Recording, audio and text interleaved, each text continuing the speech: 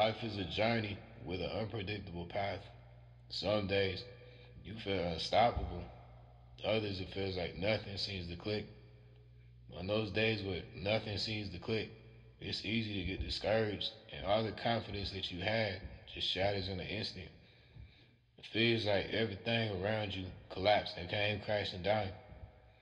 You hit a low point in your life, sometimes the lowest. You in the trenches.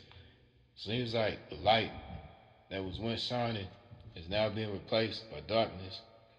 These emotions, no matter how much you try, are unavoidable.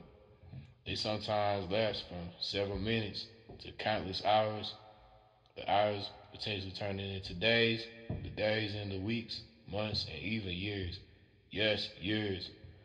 It's effortless to be consumed by these emotions, whatever length of time they last.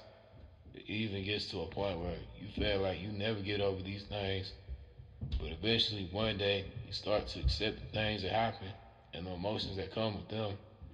Consumption by these emotions has drained every ounce of your mental, emotional, and spiritual energy after being exposed to it for so long. There comes a realization that the only thing you can do is stop trying to pour from a cup that's empty. Once this happens, it's time to bounce back better than ever. Time to rebuild the confidence that was shattered, but this time on a much more amplified level. You must believe in yourself to a point where you're phased by nothing. Confidence so high is near God level confidence, oftentimes misunderstood as arrogance or cockiness. Nevertheless, in the most humble yet firm way, and with all due respect, you must see yourself in this world as God's gift.